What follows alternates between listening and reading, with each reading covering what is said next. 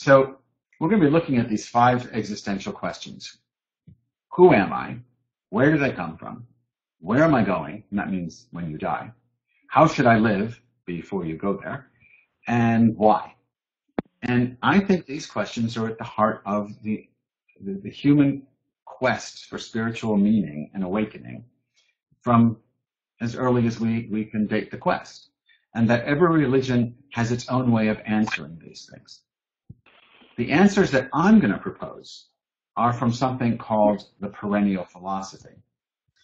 And I'm going to suggest that the perennial philosophy is going to answer these questions for a variety, for the majority of people who are what I'm calling spiritually independent.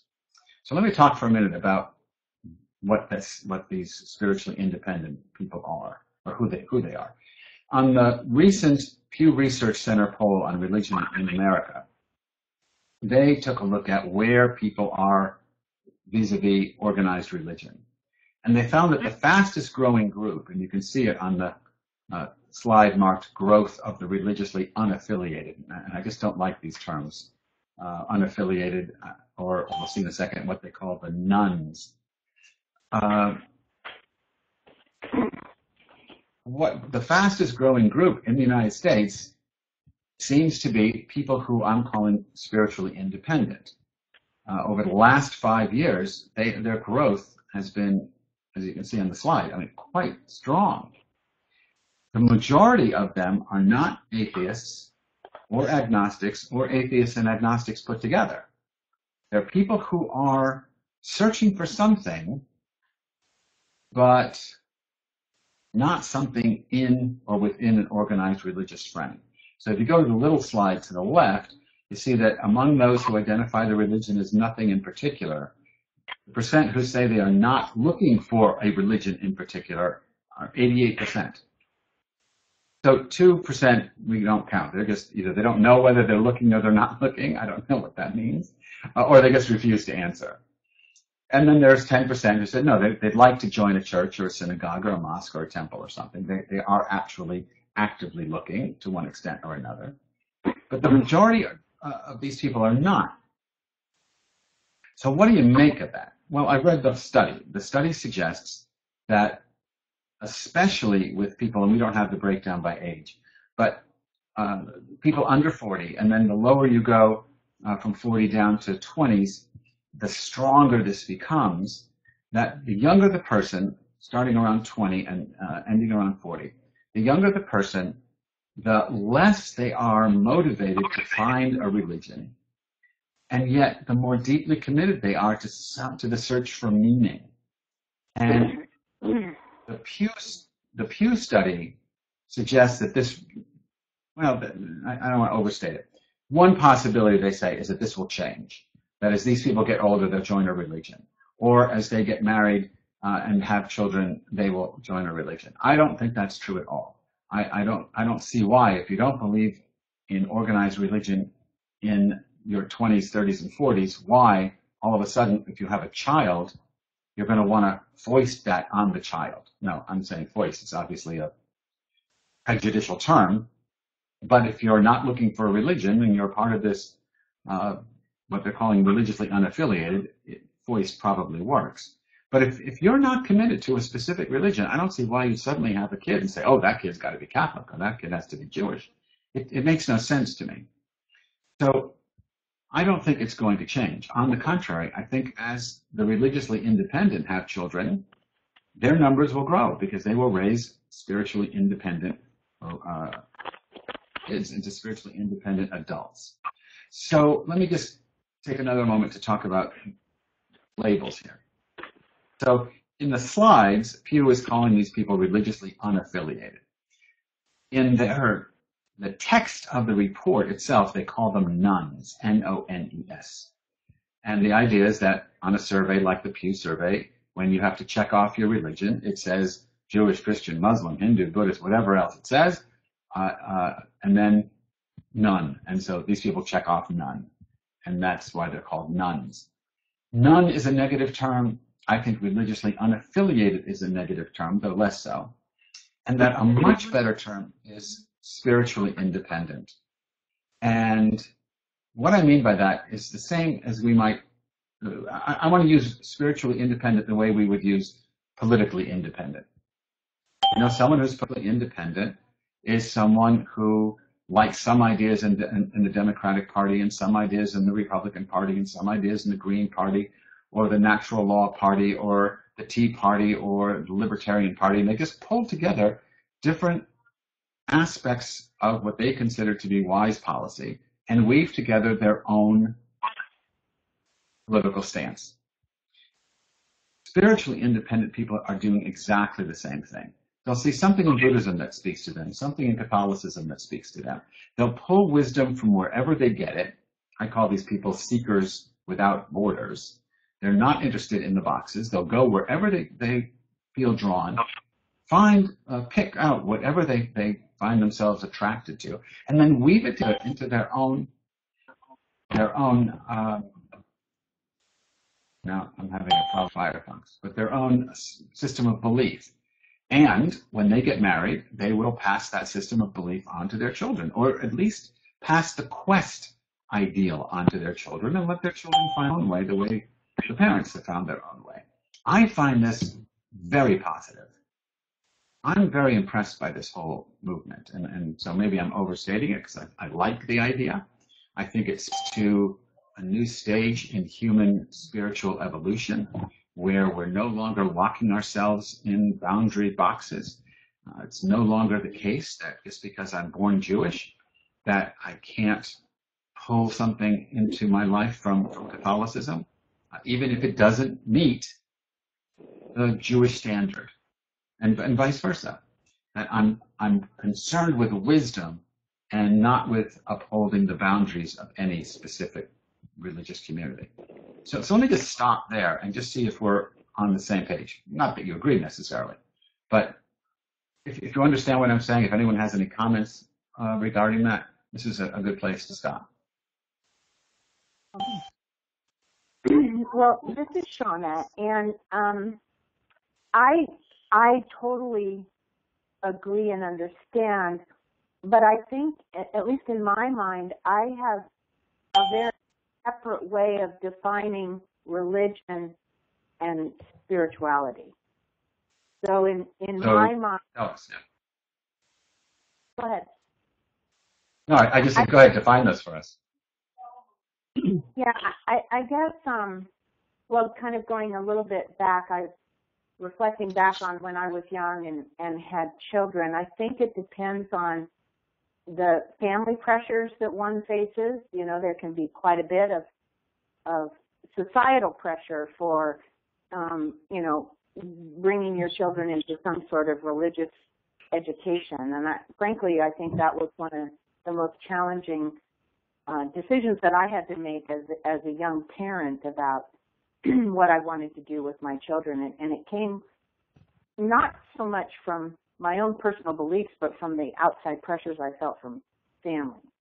But to me, there can be very deeply religious people that have, at least in my experience, not very spiritually deep, if that makes sense.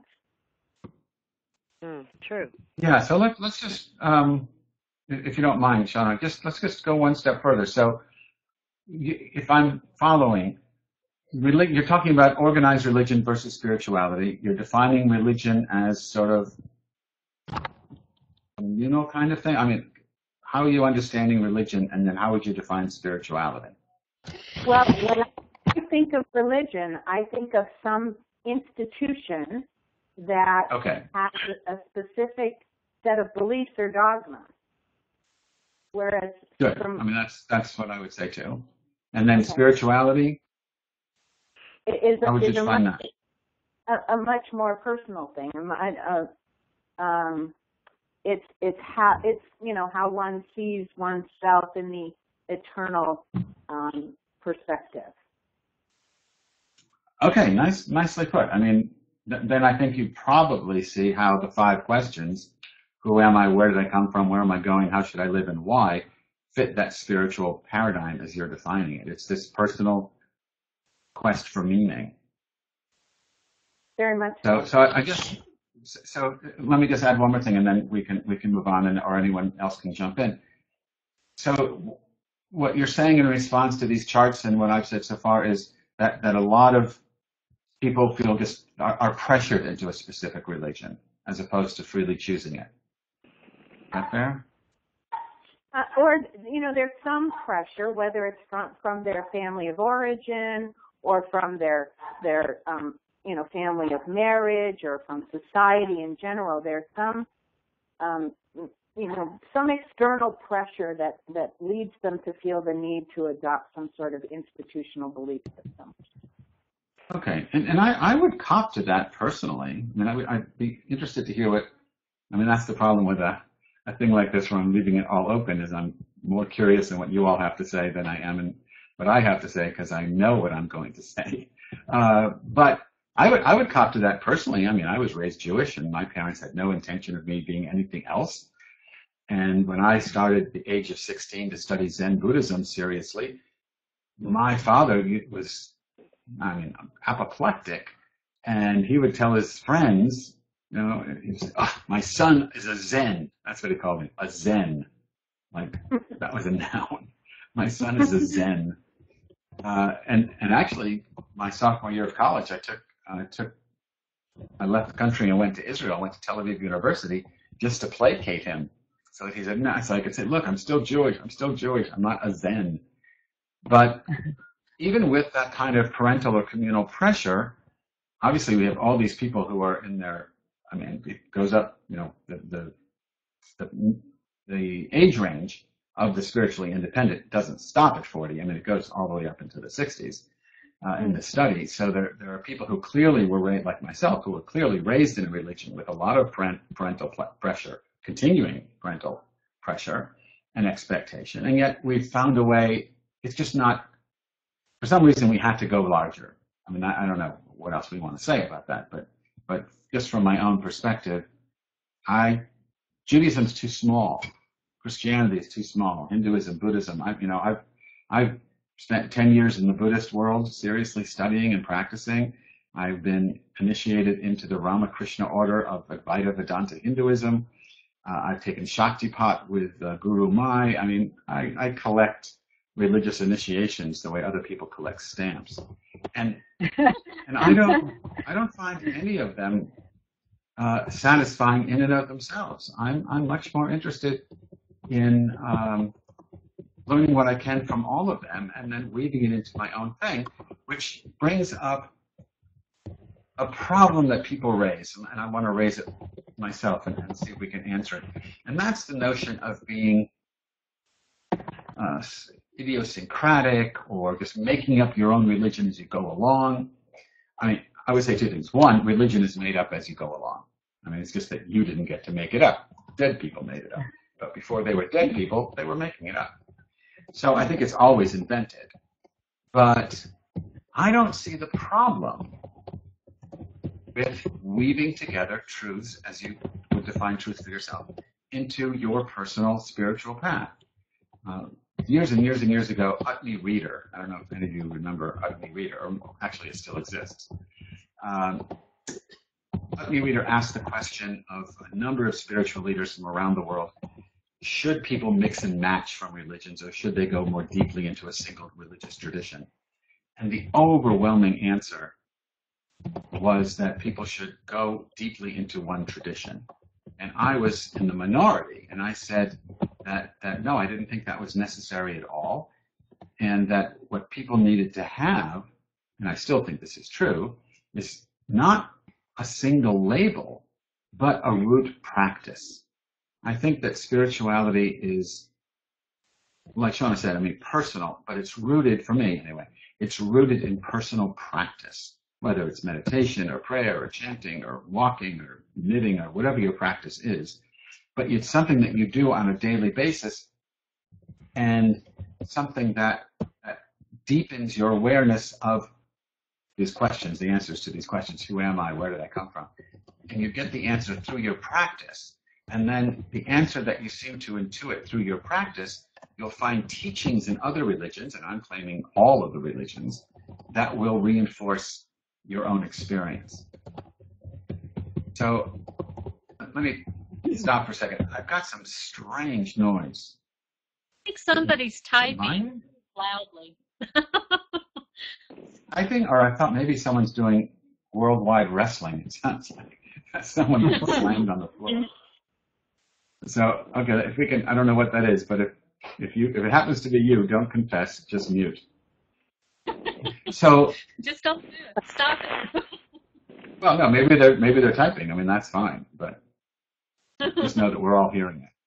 So, I was in the minority on that, but I still feel that way, and I think I'm in sync with this growing group of the spiritually independent.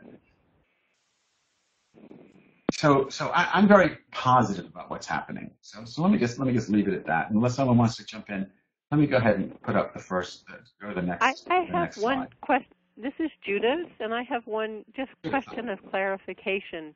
Like when you're talking about the spiritually independent, are you talking about all these different people, or is it the 10% who are looking, or?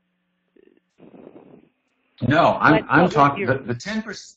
Yeah, thanks. The 10% who are looking, they're not looking for truth. They're looking for a religion to join. So they want to be. They're looking for a label. No, I'm talking about the 88% who are who claim to be spiritual. Well, actually, let's be more careful. So some of those are atheists and some of those are agnostic. So I don't know what the actual percentage here, but it's somewhere in the 70s, I think. But that large group that is not looking to join something, but is looking for spirituality, for meaning, for purpose, they're looking for something. And what I am offering, I think. Well, yeah, go ahead. I'm sorry. I guess one other question, sort of like the 88% is 88. Do you know what it's 88% of what? What the total? Yeah, these are. Oh, the actual number. I mean, the number is 9. This whole group that is broken up into percentages is what percentage of the general population? How many people participated in the survey? I don't know. The estimated number of nuns, religiously unaffiliated and spiritually independent, is 90 million in the United States. That's what the number that I've read. 90 million people are in that nun category. Oh, I don't like the term. So 90 million. So we're talking about a large number, and most of them are younger people. And then the idea is that number will grow as their numbers grow. So they may just be looking without any kind of, well, they probably are, just looking wherever they're looking and finding whatever they can find.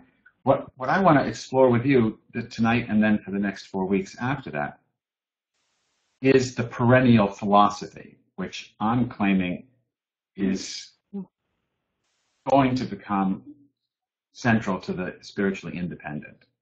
And here's a picture of Agustina Stecu. I have no idea if I'm pronouncing that right. And I don't even know where we found this picture. Is that a photograph from the 1500s? I don't know.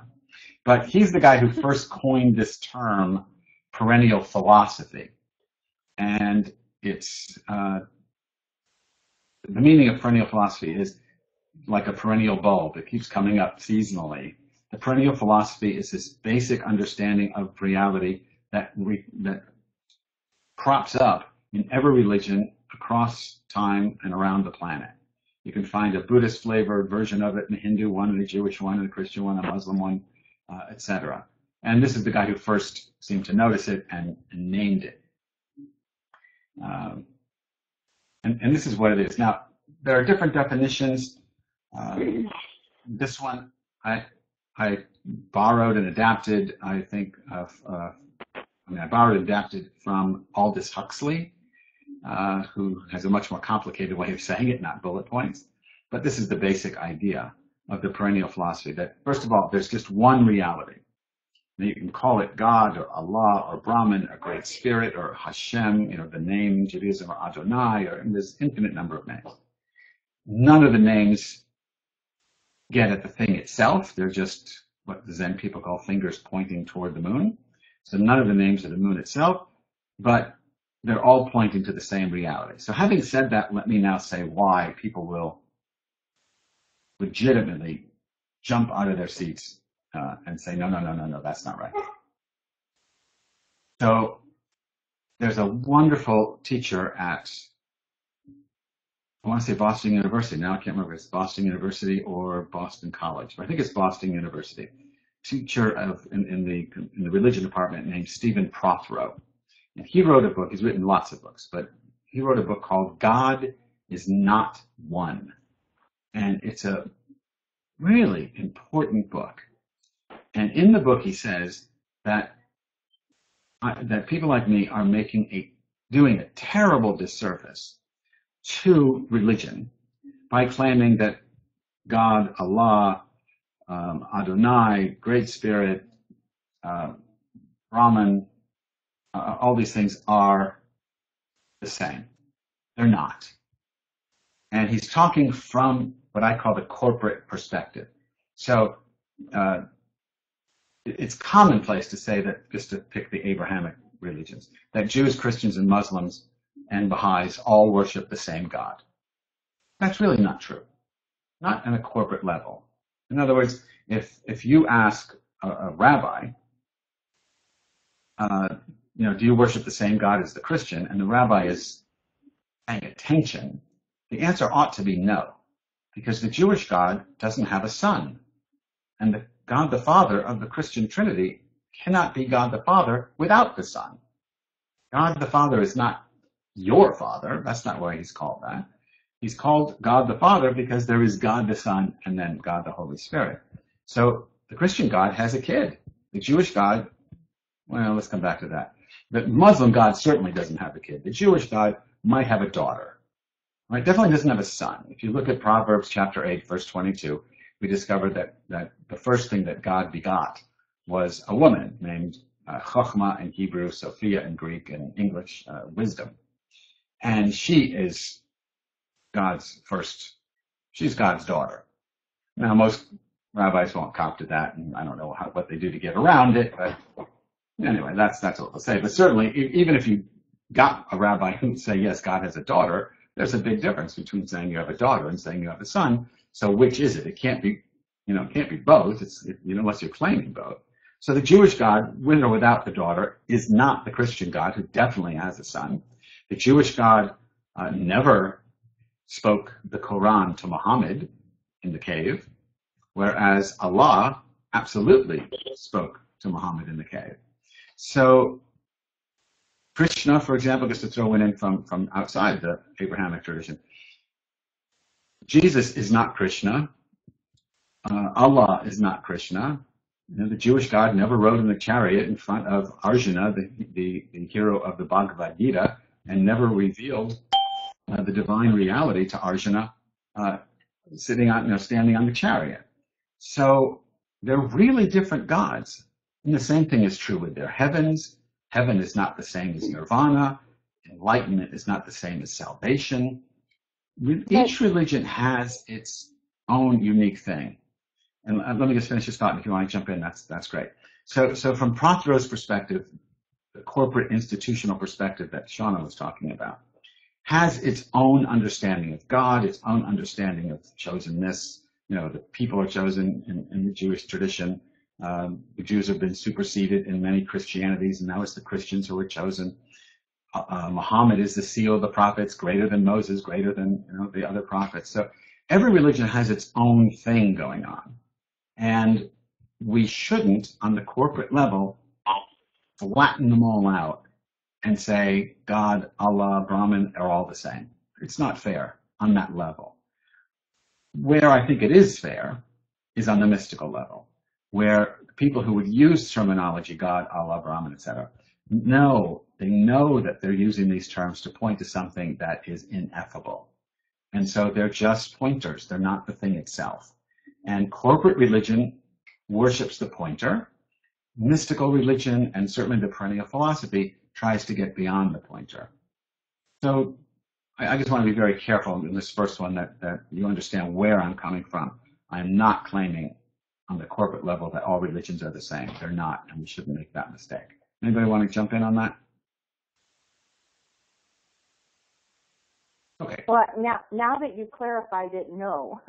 I was trying to get my head around the word reality, and initially I thought, well, all we're trying to do is differentiate monotheistic versus whatever, multiple gods. But the way of looking at it between corporate and mystical very much makes sense to me.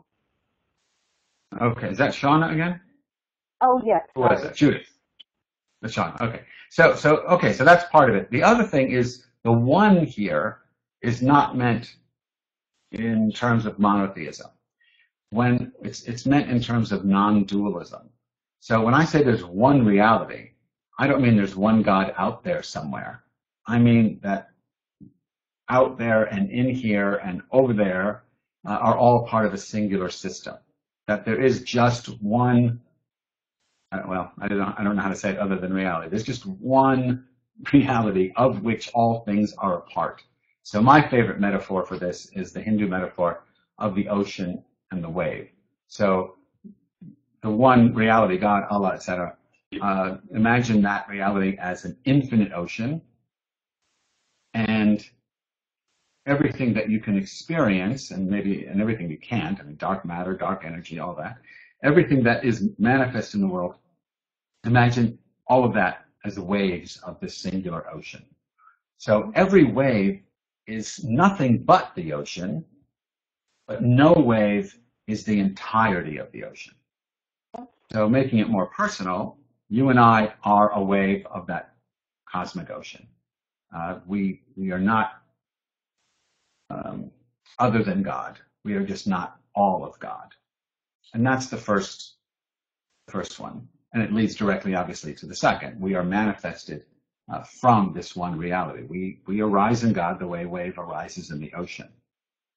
The extent to which we identify with the oceanic, as opposed to the separate wave, the extent to which we identify with the oceanic is the extent to which you and I feel totally interconnected, part of this singular reality. The way Jesus put it in the Gospel according to John, and I think Jesus is a perennialist. I think he understands this. Well, let me put it this way. The Jesus that I like, the Jesus that I tease out of the Gospels, is a perennialist. So Jesus says, I am the vine and you are the branches. Well, that's another metaphor for ocean and wave. I mean, the vine gives, stretches out, manifests, grows all these branches. So we're branches of the vine, but there's no disconnect. So in Judaism, Shneur Zalman of Liadi in the 1700s liked the metaphor of the sun and the rays of the sun. So God is the sun, and you and I are sunlight, and just an expression of the sun in time and space. So that's the second one. The third one, suffering is not necessary. Let me back that up. Let me rephrase that. There's such a thing as unnecessary suffering. Suffering is part of reality, right? If you have a terminal disease, or your children get a disease, or a loved one gets a disease, or you lose your job, or you lose your retirement income, I mean, that's suffering. There's a difference between losing your job because the capitalist system is designed to screw you. That's unnecessary suffering, and we have to look again at the corruption of capitalism. What's his name? A guy just wrote this humongous book on the corruption of capitalism. But that may be unnecessary suffering, and what makes it unnecessary is that if the people who caused the suffering felt themselves to be part of this unity and felt themselves in intimate unity with everyone else, they wouldn't screw everyone else. So that kind of suffering is what I'm talking about when I say suffering is not necessary. But there's a built-in suffering. What the Buddha calls illness, old age, things like the accident. Now, those things are just part of life, and we have to just work with those or not. I mean, we just had this case of oh goodness, what was his name? I guess escaped me. His son committed suicide this weekend. The guy who wrote Purpose Driven Life. Yeah, Rick Warren's kid, 27. Warren. Yeah. Yeah, so his son was 27 years old and he committed suicide. So, if you don't Google it on the internet, because what you're going to find on the internet are just all these people blaming Rick Warren for claiming his son is gay and blaming Rick Warren for his anti-gay positions, driving his son to commit suicide. So far, anyway, there's no evidence for any of that. It's just people who are angry at Rick Warren and are taking his son's death and using it as a bludgeon to beat the guy with. So don't look it up, at least not on regular old internet sites. So that's that kid was suffering, and who knows why he was suffering, and I don't know if that suffering is avoidable. That could have been purely biochemical and built into his genetic system. And so I don't want to say suffering is avoidable, but unnatural, unnecessary. But there is such a thing as unnatural and unnecessary suffering. And that suffering arises when we exploit one another. And we exploit one another when we believe that we live in a separatist world where you and I are not waves of the same ocean. We are not connected. And it arises when we live in what's called a zero-sum reality with a small r. We have a zero-sum worldview. Zero-sum worldview is like in most sports. There's a winner and there's a loser. So in tennis, if you and I are playing tennis, you can't win unless I lose, and vice versa. So there's one winner and there's one loser, and that's the way it goes. So that's zero-sum. Non-zero sum is when I can't win unless you also win. And that's a very different worldview. And it arises naturally when we realize that we're all part of the same system. Let me go through the last one, and then I'll stop again and see if this is making sense to you. So the fourth part of the perennial philosophy is peace and compassion are our true nature. So let me adjust that one too a little bit. I mean, I did this and now I'm rethinking it. They're a little too blunt. So peace and compassion are our true nature. Let me put it this way. We have all kinds of things in our nature, peaceful and unpeaceful, compassionate and cruel. But peace and compassion arise naturally when we recognize we're all part of this singular reality. When we get point 1 and point 2, then unnecessary suffering disappears on its own because we no longer act in a way that would cause it to happen. And in its place, we'll find peace, compassion, justice, caring, I mean, all these positive traits. It's not that we don't have the negative traits. We do. All you have to do is read the newspaper and you see that humans have that.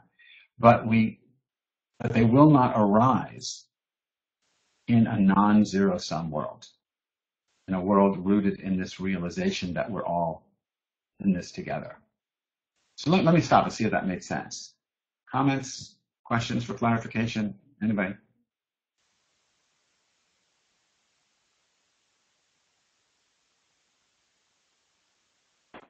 Okay, I will take dead air as, yeah, go ahead.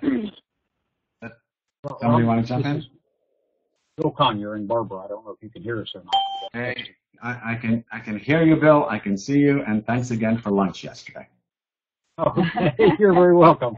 You're very welcome. Yeah, there we go. Now I see you both. What you're saying makes perfect sense to me. I guess the head shaking wonder I have is if peace and compassion are our true nature, and I believe that. Why are they so rare? Yeah, here's my take on it. I think that they're rare because this non-zero sum worldview is rare, and that's rare because this understanding of the interconnectedness of everything is so rare.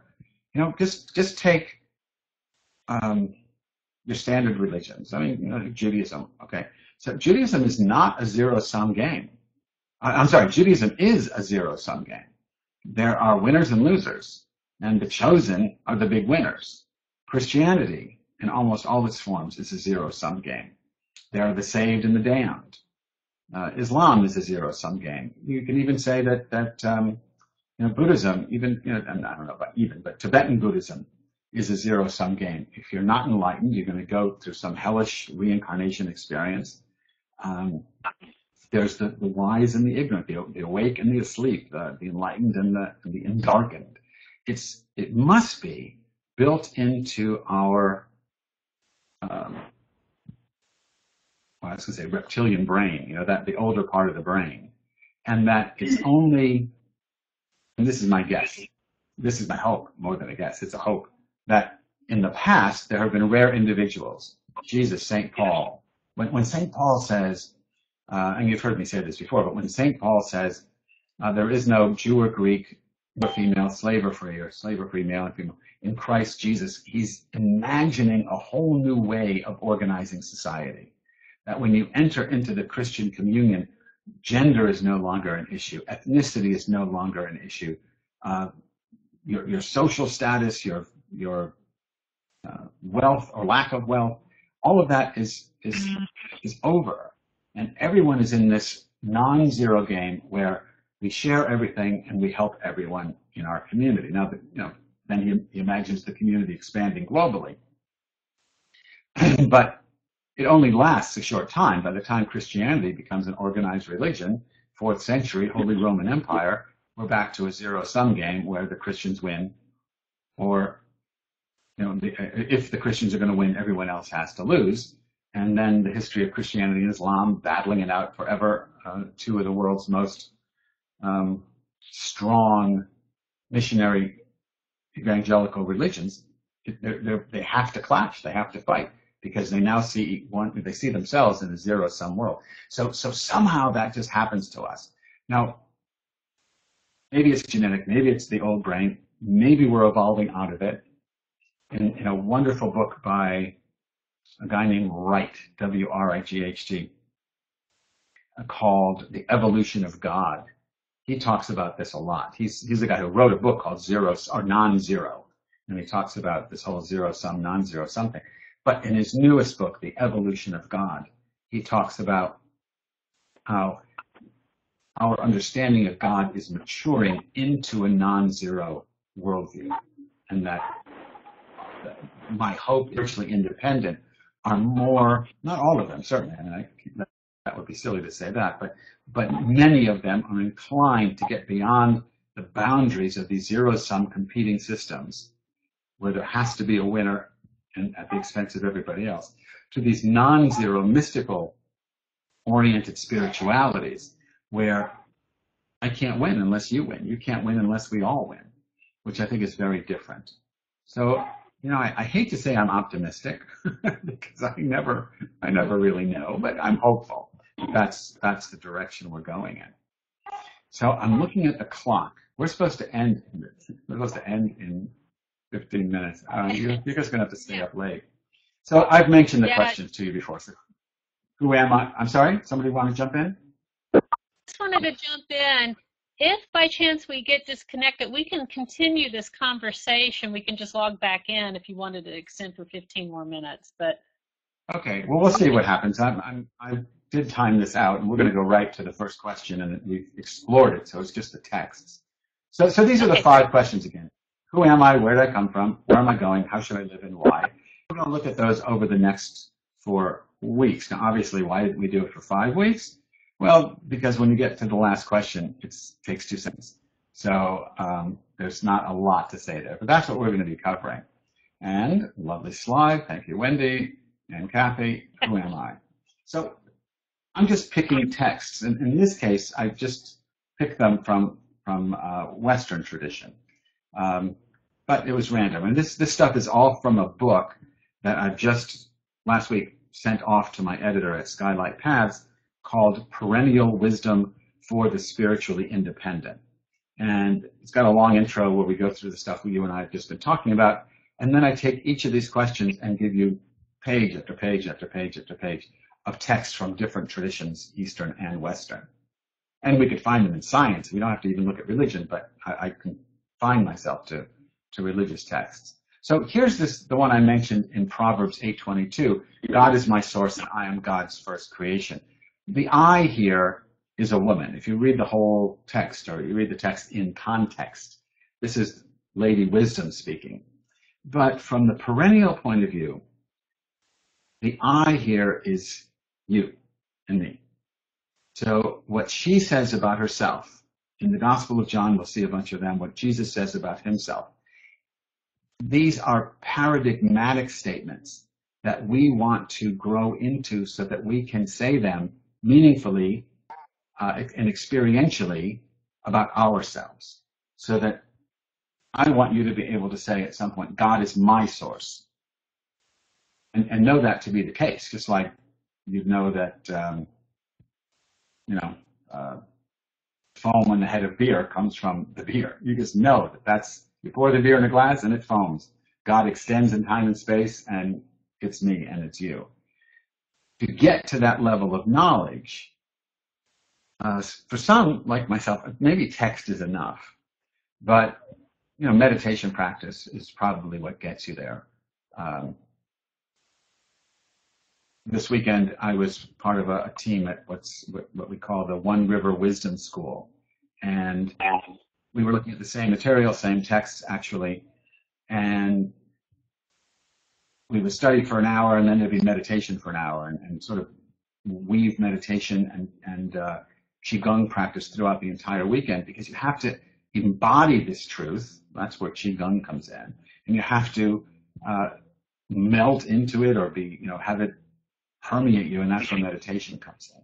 So there are many levels that we would want to know these things to make them, to realize the truth in our lives. But here we're doing what I would call jnana yoga, knowledge yoga, study yoga.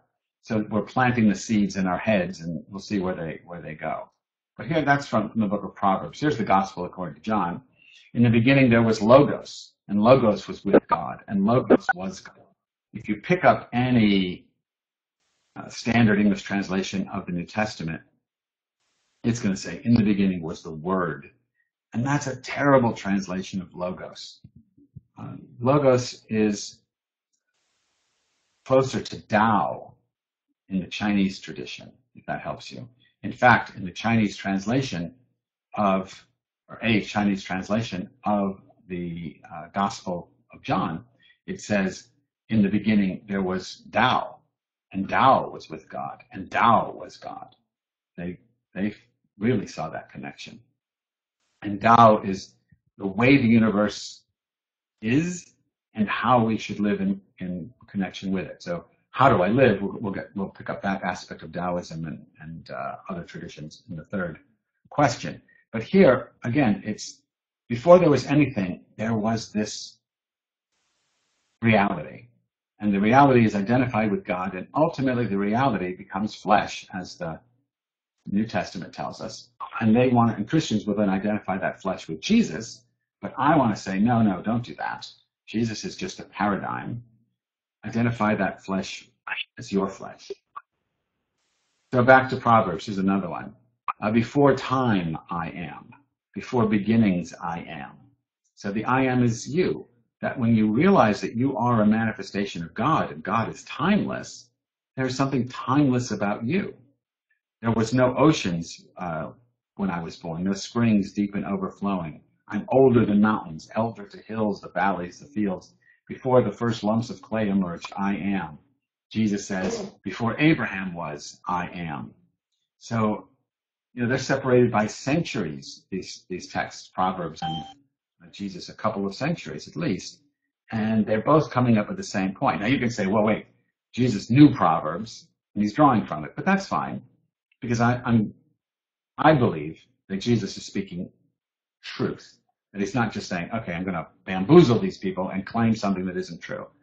I think that when Jesus says, before Abraham was, I am, he's experiencing his non-duality, his unity with the oceanic, timeless, infinite, divine.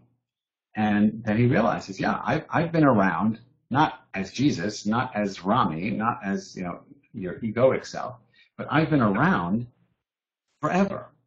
I had this guy at the university, Middle Tennessee State University, Carter Phipps. I love dropping books on you, so might get interested in taking a look at these things. Carter Phipps has just written a book called Evolutionaries. And he came to the university. It's a great book, and he gave a wonderful talk. And he said that we keep looking back at the Adam and Eve story, for example. He's talking to a largely Christian audience. We keep looking back at the Adam and Eve story and say, that was the best time. He says the evolutionary perspective is to realize that you are the cutting edge, we humans, are the cutting edge of consciousness that has been maturing for 13.8 billion years. We are not just, I'm 62. I'm not really 62. I'm 13.8 billion years old because my consciousness is a product of that evolution. And I'm simply a contemporary expression of that, but a unique one, well, unique in the egoic sense also, but unique in the sense that I can see that I am that expression of 13.8 billion years of evolutionary development. That we humans may be the only animal. I don't know if I really believe that. I'm very into humpback whales and elephants being also quite intelligent. And while Shauna's dogs may be dumb as a post, not all dogs are.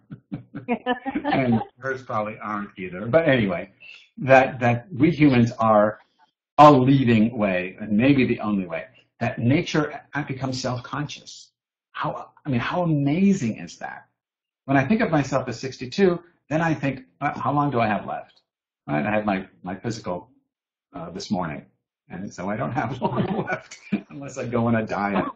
But how long do I have left? I mean, let's say on the off chance my Zen master Suzaki Roshi is like 106.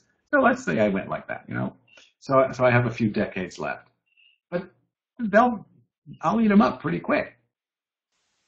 But if I realize that I'm 13.8 billion years old and I'm part of that, when my physical form dies, the consciousness that has been developing for 13.8 billion years isn't going away. I'm just an expression of that. The wave returns to the ocean and the ocean keeps waving. We'll talk about reincarnation and things like that when we get to, where am I going in the third question. But just to realize the oceanic me as opposed to the wave me. That oceanic me is billions of years old, and it's going to continue on. So it takes you out of this narrow focus of the ego without erasing the ego or, trying to kill it. I'm not talking about ending the ego.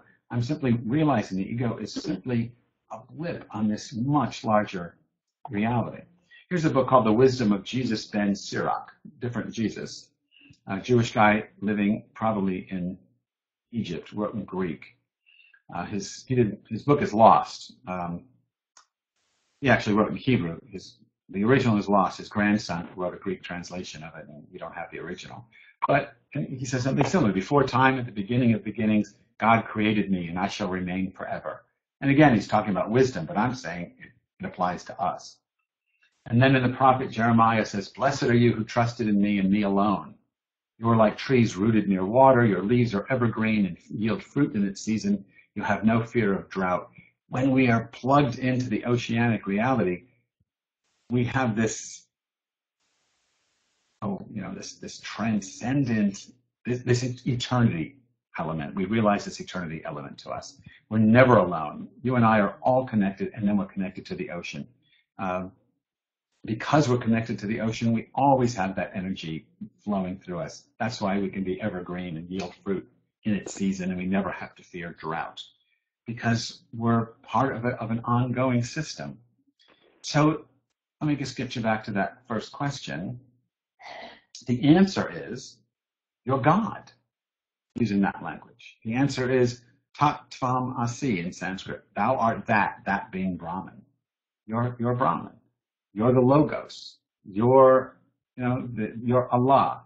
In the opening line of the Islamic Shahada, the opening line of the affirmation of faith, La ilaha illallah. There is no God but Allah. And the Sufi commentary on it says, it's not that there's just no God other than Allah. There's no thing other than Allah. You're it. I'm it. The universe is it. Look out the window and you're seeing God. In the book of Job, Job says, in my flesh, I see God. And that's what we're talking about. That kind of knowing. So you can see your body and see the divine manifest. Or if you don't like God language, I mean, you see your body and you see 13.8 million years of evolutionary consciousness manifesting in your physical form. I don't want to be too blunt, but if that doesn't blow your mind, nothing I'm going to say this week will. I mean, that's so amazing. That is so amazing to me. All right, so I'm going to stop, and we'll see what happens to us if there are comments, questions, and we can see if they cut us off in the next 60 seconds. Anybody want to jump in? Yes, I will jump in. Can you hear me? Yeah, who are we talking to? I'm Betty. Hi, Betty. Hi. A very interesting talk, and I'm very close. I don't know very close, but I understand from an experiential point of view a lot of things that you're sharing. And I consider myself a Taoist Jew. And I have also explored other ways of seeing God and experiencing God. And I feel that the process of evolution is going on all the time. I heard it from a bar mitzvah kid in my synagogue who said that evolution is built into the Torah. I mean, like the changes as we mature, it must be that God matures, because the changes we experience are changes that grow our humility and our peace. And the man who said that peace and well, how do you put it? It's so rare. But if it's so rare, how come we all know it? We all are familiar with it. It's more out there and in here than we realize. Every one of us has experienced peace and comfort and security from time to time. Yeah, and I think we experience it more if we were more in touch with that oceanic self, or the Taoist sensibility you're talking about. But yeah, just let me. I just want to say one more thing. We missed an opportunity when the astronauts took a picture of the Earth from space, from the moon. An opportunity to teach how we're all part of one thing. And I'm more in that. I think it's an opportunity that's unfulfilled. Well, okay, let me speak to that, because that happens to be a pet, I don't know if the word is peeve of mine, but I don't. That's the wrong word probably, because I'm not so negative. I think that when they, in 69, I think, they turned, in the late 60s, they turned the camera on the Earth. We saw the Earth as this pale blue dot, I think Carl Sagan called it, against the blackness of space. We didn't see the divisions of ethnicity and nationality and all that stuff. And like you said, it was the ultimate teaching moment. I would say, metaphorically, don't get too literal, it was a revelation from the divine. It was another breakthrough, no less profound than Muhammad receiving the Quran in the cave, or the Ten Commandments on Mount Sinai, or the Buddhist enlightenment. I mean, this was a breakthrough for the entire planet. Maybe the first time, Moses and the Jews were there, Muhammad and the people in Saudi Arabia, Arabia then. But this was televised. The revelation will be televised. I mean, this is now iconic. Now, here's where maybe I'm a little more Pollyanna-ish than you are. I think it takes a long time for these revelations to sink in. So I'm hopeful it's still working in the zeitgeist, that it's still out there. You see the image everywhere. I think it's working on the collective unconscious of the species. I hope so, because that's so. In my synagogue, I'll just say this way: in my synagogue, we had flags. We had the American flag, we had the Israel flag, we had the flag of Jerusalem, and we had the Earth flag, which is that blue dot. And I said those were, some of our allegiances. I would have had more flags if I had more space. But those, I wanted people to sit there and say, yeah, we're Americans. Yes, we're Jews, but we're also earthlings. And I think that's so important, both from a feminist goddess perspective, but also from this iconic image that was revealed to us by, it was always there for us to see, and then we had to evolve to the point where we could get out there and actually see it. So I think something amazing is happening. I guess we can still go on a little bit. So let's only add two things. What happens is when you see that image, and this is a good way to bring this to a close. When you see that image, how can you possibly say, okay, now I'm going to opt for a zero-sum religious view? Here's this image without nations. It's what Buckminster Fuller called Planet Ocean. It looks like almost an unbroken body of land surrounded by a singular ocean that we divide up into different things, but not in actuality. We just make that division.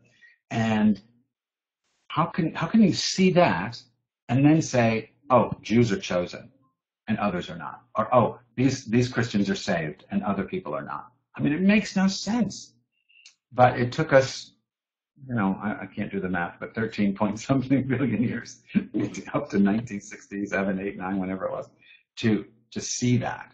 So I think that's a revelation. I think there are others. I think the return of the Divine Mother in Catholicism, in Judaism, in almost every religion with the exception of Islam, which is having a difficult time trying to find that, though Rumi brings her in. But the divine feminine in all these religions is making a comeback. I think that's another revelation. There's stuff happening, but it's happening outside the box so that people are becoming just, and this is my last point, just what you said, hyphenated. So you're a Taoist Jew, and there's Buddhist Jews, and there's Hindu Jews. And, from the Jewish point of view, you can be all those things, but not a Christian Jew, even though those are the only ones that actually have historical reality to it. But at this point in my life, I'm completely hyphenated. I'm Jewish, Christian, Muslim, Hindu, Buddhist, Taoist, agnostic, atheist, scientist. I guess it depends on, what we're talking about. I draw from the wisdom of all these things. And that's, this is on the Holy Rascal website. That's what a Holy Rascal is. And that's what I think the best of the spiritually independent are. And the perennial philosophy will become a foundation for that, because I think it speaks to and from that directly. Okay, so we are out of time. So that was probably a good place to end. I'm hoping that you'll all stay on for the next 4 weeks. We'll go through the rest of the questions. You can see what they are again. And, we'll continue this conversation.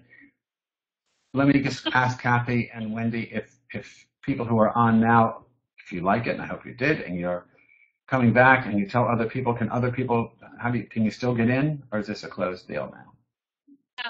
No, people can still get in. It's just going to be $60 payment for the next 3. We'll just change the price and send a recording. But right, we really and that's want to what we're thank doing. everyone. Yeah, we're recording. Yeah, so it's just the webinar. And everyone gets a copy, or there's a way to get a copy? Everyone gets a copy. Everyone gets a copy. So, and we really want to thank everyone for supporting Rami and the Holy Rascals and joining us tonight. And we've got more stuff coming up, really great stuff coming up too. So, and if any of you are technical wizards, call us. Send us an email. we could use a technical angel. Yeah, but you did a great job. Thank you very much to Wendy and to Kathy. It worked. We panicked right up to the last minute, but it did work. Yes. Rami from Villanova. Thank you. Thank you all. Oceanic. Yeah, thank you very much, and we'll see you next Monday. Bye. See you next week. Thank you. Good night. Good night, Good night. everyone. Good night. Bye. Lots of love.